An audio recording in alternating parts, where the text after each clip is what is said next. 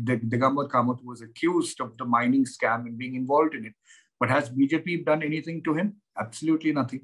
I don't see AAP winning a single seat in Goa. It is the Bharatiya Congress Party. हम आपको खरीद सकते हैं, ये पैसा ले लो, वो पैसा ले लो, आपका पैसा आपके उधर डाल दो.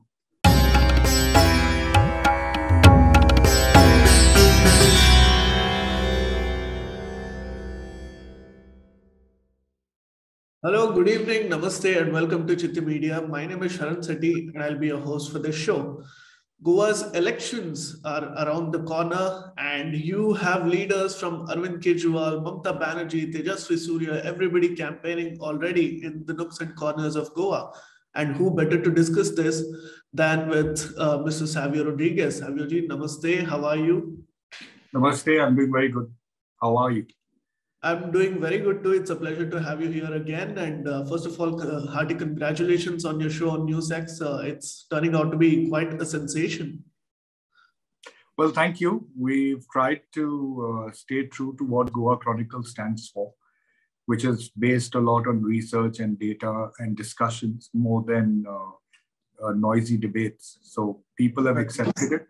And I'm humbled that people have accepted it. We don't have the mass that follows the Goa Chronicle show, but we do have a lot of influential people who are very happy with the kind of content that we bring out. Right. Well, very good luck going forward. And on that note, let me ask you my first question. Now, before we dive deep into the elections of Goa, for the viewers who may not be as aware of how Goa's politics work, could you give us a brief overview, especially about the demographics across different regions of Goa? So essentially, there are two districts in Goa. One is the North Goa district and the other one is the South Goa district. The North Goa district's got 20 constituencies. The South Goa's got 20 constituencies, which makes up a total constituency of about 40 constituencies. Right. Currently, BJP is the ruling government. They've been ruling for the last 10 years. They got into power in 2012 with a majority. In 2017, they were not the single largest party. However, they formed the government through an alliance. That alliance with Goa Forward Party and MGP had a fall through in 2019 when BJP inducted 10 Congress MLAs and 2 MGP MLAs, so that they get 2/3 of the winning MLA of the assembly at that point of time. Right. The Goa predominantly is a large Hindu demographic with almost 65% of the voters being Hindus, the 26% being Christians and the rest being Muslims and other religions. Goa is not seen as a very hardcore politics based on religion, because that really doesn't make much of an impact unless, of course, in certain pockets where the Christian population is much more than the church has an influence on who the followers should vote to. Right. But by and large, Goa is highly democratic in its approach. The people are extremely very clear on what they want, what they dislike. And if you look at it from past, way back in 2012, they were very upset with the corrupt Congress government. And that's why they brought Congress from 22 seats to 9 seats, in 2012. In 2017, they did the same with the BJP, even though you had Manohar Parrikar, who was the then Union Defense Minister, and they had about 23 with the alliance at that point of time. They were dropped down to 13 seats in 2017. And that is why they had to stitch this alliance with Goa Forward Party and MGP post-elections, right? Yes. And Congress came up to 17 seats. They were dropped to 9 in 2012. They rose to 17 seats in 2017. So the people of Goa are very clear. The worst mistake that any political party can ever do is to assume they know the Goan voter. They don't. Right. Now, in that sense, there has been also a very rich history of horse trading in Goa, and precedence rule has been imposed. Why is this quite special in the case of Goa compared to the other states is what a lot of people are asking. Because Goa is not about political parties, Sharon. Goa is about political satraps. political leaders who are extremely powerful in their own right within their constituencies. So you take a gentleman like Athanasio Babush Montserrat. Now, he's a person who was with an independent, he was with UGDP, then he came to Congress, then he came to Goa Forward Party, and now he's with BJP. Now, a gentleman like him, who I don't consider to be a gentleman because he's accused of raping a minor, okay? He gets an induction into the BJP, even though BJP knows the fact that he is accused of this. Now, he's been charge sheeted by the same BJP, by the police under the BJP government itself. Right? So sometimes the concept of principles that people in BJP Goa talk about, saying party with a difference, and I've raised this issue with the leadership at the center as well. I mean, what is party with a difference? When a man accused by your own government, the police in your own government, goes about making has done such a crime and is charge sheeted for the crime. Whether it's true or not is a matter of the court's discretion and judgment. But the fact of the matter is that there is a charge sheet filed against him by the police under your own government. Right. So Goa is about satraps. People will still vote for Babush in some places. People will vote for a corrupt, like Digambar Kamath was accused of the mining scam and being involved in it. But has BJP done anything to him? Absolutely nothing. Right. He still continues. You have Churchill Alama, you have Mickey Pacheco, you have so many of the others. There have been so many allegations left, right, and center. But there's never anything done to any of the corrupt in Goa. Right. And a lot of it has got to do with BJP, because I don't think BJP has the spine to deal with corrupt people. I think there is a similar story in Karnataka as well, with certain legislators still being in power regardless of being accused with corruption. So you're very right about this. But what is more fascinating about this particular election that's upcoming is that you see a lot of national and regional leaders coming from Bengal and Delhi to campaign in Goa. Why is this phenomenon happening this time? Well, AAP was always there. AAP was there the last time as well. AAP, of course, is looking at expanding its voter base across Delhi, from Delhi to other states. Goa is an easy picking because the number of votes to win in Goa, a constituency in Goa is having like 20 to 25,000 voters. So winnability is about 7 to 9,000 votes to maximum 10,000 votes in any case, right? Now, if you spend about 5 years over a year or even a year working with the people, and you're a person who's educated, got a right attitude, you connect with the people, you could just create an upset.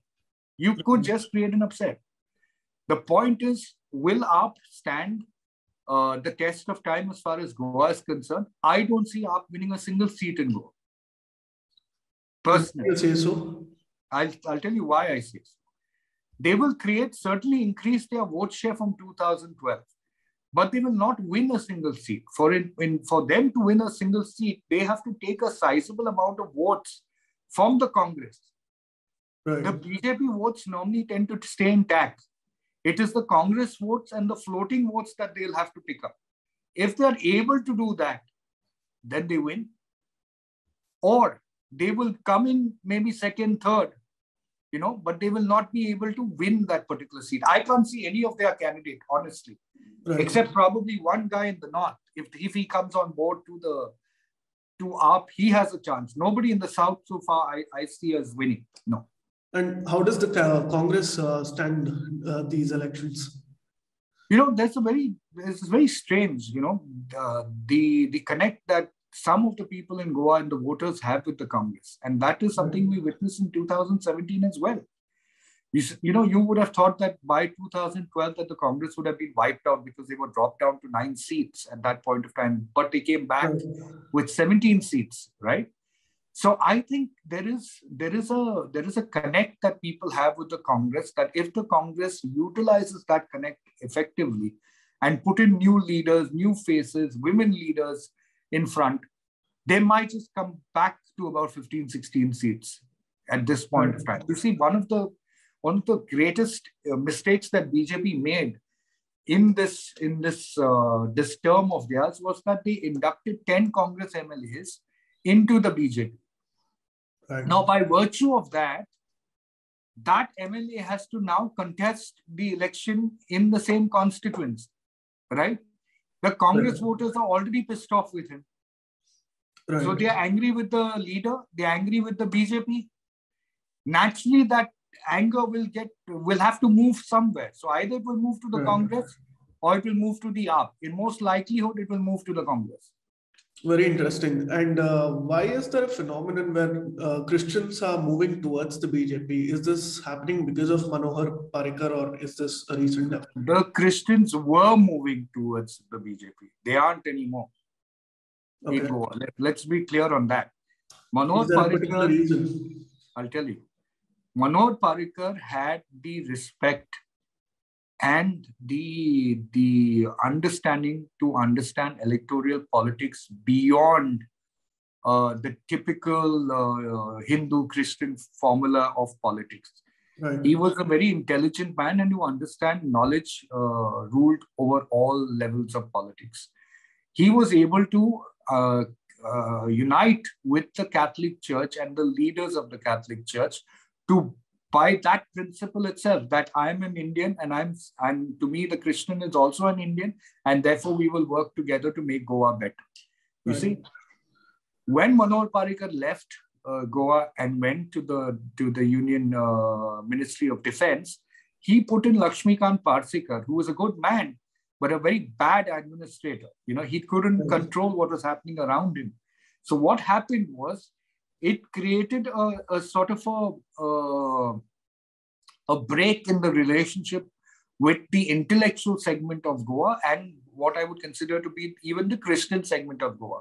I'm not saying that the Christians are all intellectuals. It's both the intellectuals and the Christian segment of Goa.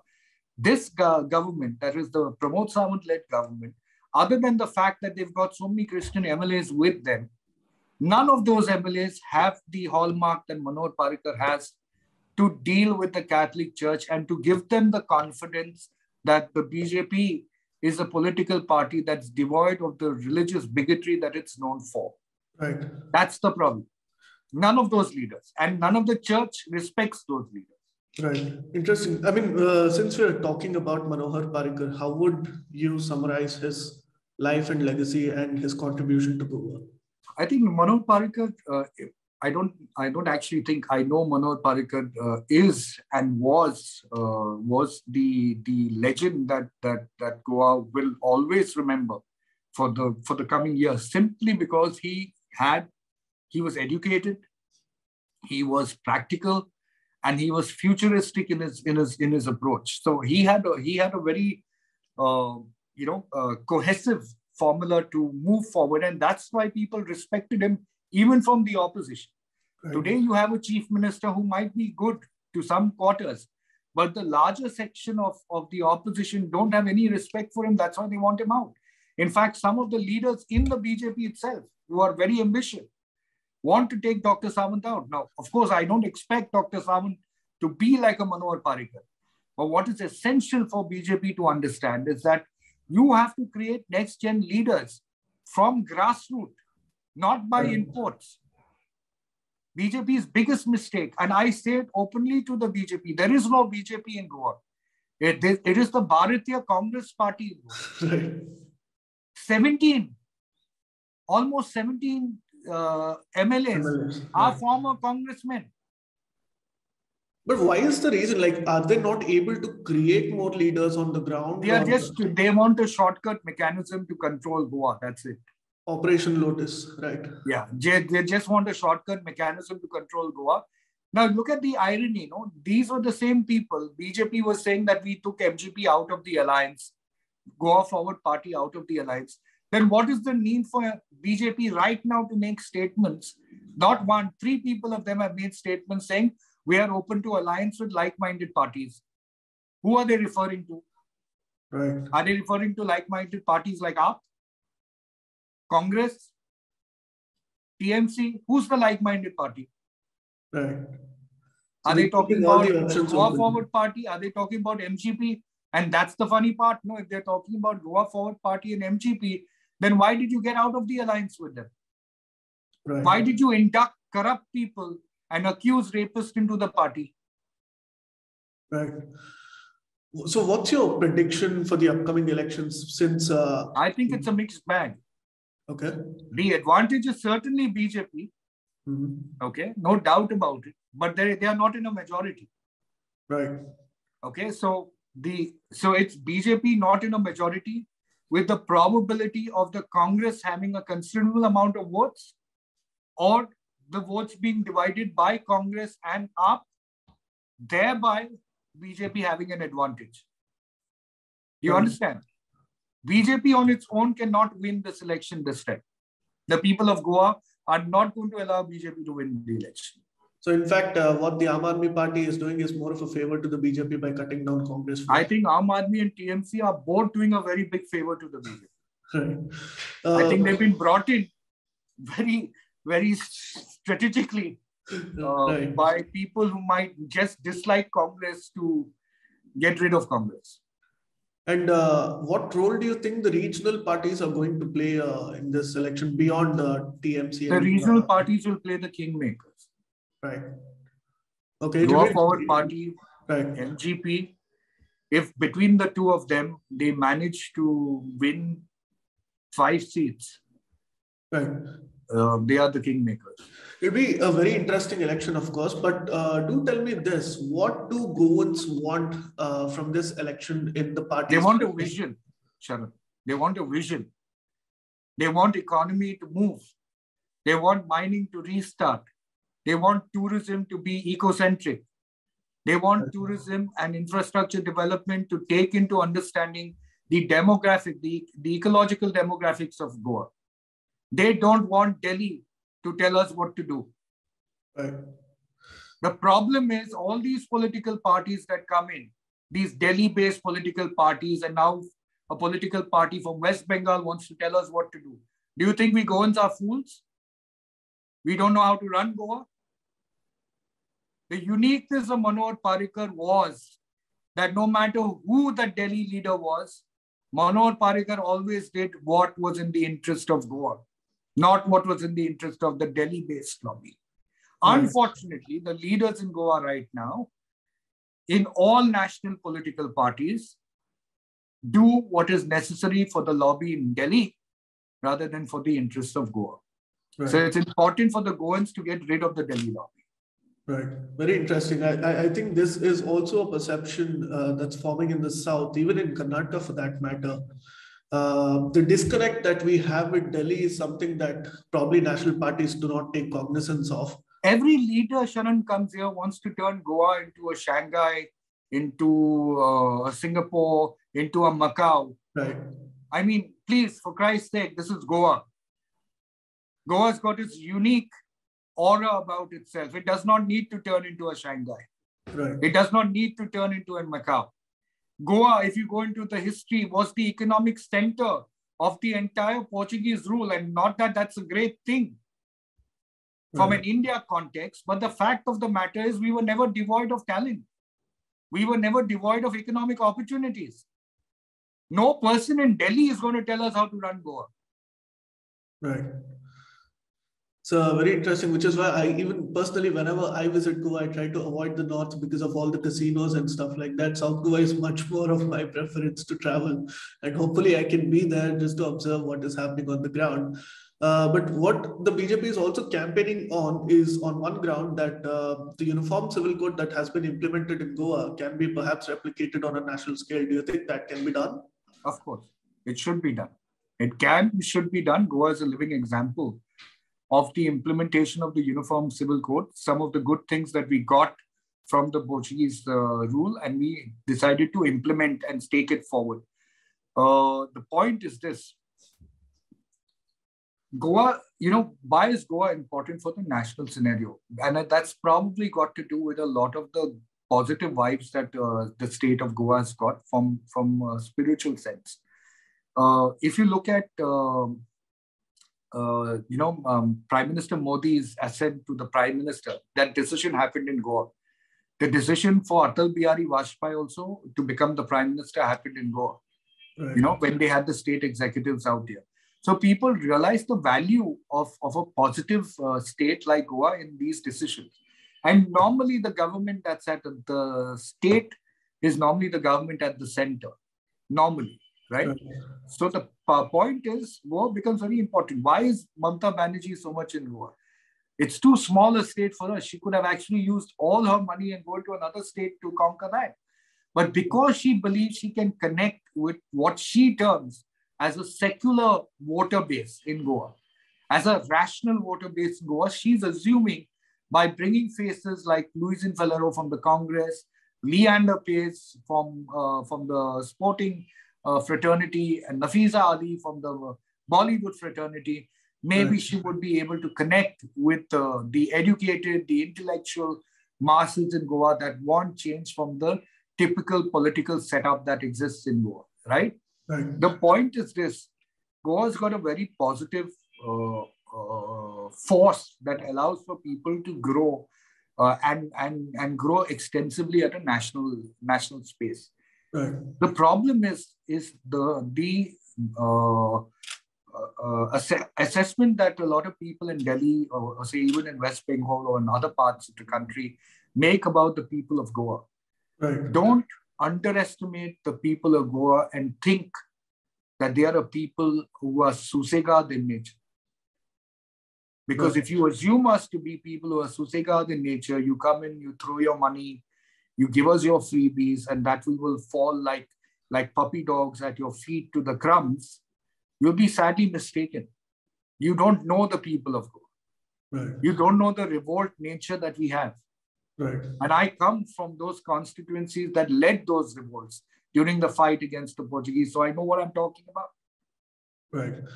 Extremely interesting. Savio ji, we'll conclude with one question that a lot of people are asking. Will Savio Rodrigues be contesting the Goa elections this time? Well, honestly, I would like to contest, but I think the most important aspect is I think it's necessary for an individual like me who understands the overall dynamics of Goan politics to inspire people to vote in the right direction and for the right person for this constituency, rather than me taking an active role and contesting right now. If at any point of time the political party that I look to work with decides to say I should get into it, then they should give me ample amount of time to work, because politics is not something that's going to happen overnight. While there is an image that people have about me, there is a respect. There are also people who don't like me, which is normal because of the kind of work that I do. The point is, if given an opportunity, would I contest? The answer is yes. Is that time right now? I don't know that. That's up to Ma Saraswati if she decides. The most important thing that's required for Goa, Sharan, and I must say this, is Goa needs to move forward. Goa is a state in India that's globally recognized for all its provinces that it has. Unfortunately, the province that got most propagated is the province of drugs, party capital, and sex. Right? That's not Goa. Goa is also a place for good education, good startup initiatives, good lifestyle if you want to lead a good, healthy life. And it also has an opportunity to grow into a really economic, diverse state without necessarily tampering with manufacturing industries and all that. You know, small states can also be highly successful just by focusing on the right sectors. Unfortunately for us, when Manohar Parrikar has left, we've got people who are more interested in just creating huge infrastructures out here without realizing the impetus of the infrastructures over here. Let's take the Mopa International Airport right now, which is everybody is saying is a necessity. Goa has got 14 lakh population. You're looking at a target tourist of 30 million tourists as per their own reports. Can you please tell me, how do you sustain 30 million tourists in a 14 lakh population? Unless you're going to expand and make Goa into a Mumbai and destroy what Goa stands for. So there are many things that are going absolutely wrong. Their whole focus is to turn the northern side of Goa into a Nevada, into a Las Vegas. And the people of Goa are not stupid. Right. We know it, we can see it. And we know the Delhi lobby is behind it. Right. And there's going to be resistance to it. And BJP's failure will be this, that they only listen to the Delhi lobby. And that's Congress's problem as well. So it's nothing new. Right. Well, regardless of how you decide to contest, on which party you decide to contest with, we are with you, Savioji, because we know that you're a very good human being and that you are somebody who is very patriotic. So, and I hope we can break the news first and have the privilege of that once you decide to. Well, a lot of people, honestly, Sharon, a lot of people locally would not want me to contest the elections. Let me tell you that when I mean competitors. And people within the political party I want to contest from as well. Simply because I have a very good equation with the guys at the center. And they think that I might create trouble for people at a local level because I just talk plainly. You know, there's no other way. I'm not a politician. I'm just a humanist who believes that, you know, sometimes there's something good with you. You know, there's this good state. Goa is a great state. You know, a lot of people come here. It's a great life. I've given a great life to my kids being in Goa. You know, I was living in Bombay prior to that, in Dubai, and then Bombay. And I brought them here and they have had a great life. And I'm so indebted to Goa for what it's done. You know, I've seen my kids evolve into such fine humans because of being in Goa. Right. I think we can do the same for many people. You know, we can economically, socially take Goa forward in a very positive manner. But today, all you're seeing about Goa is, okay, let's put another casino. Let's make it a Las Vegas. Let's make it the sex capital of Asia. You know, whether they say it or not, that's what they want to do. Why shouldn't it be that? That was never Goa. Just because the hippies came and promoted Goa does not mean that we have to do the same. Right. And Goa is not, the women in Goa are not women out there just to sleep with you.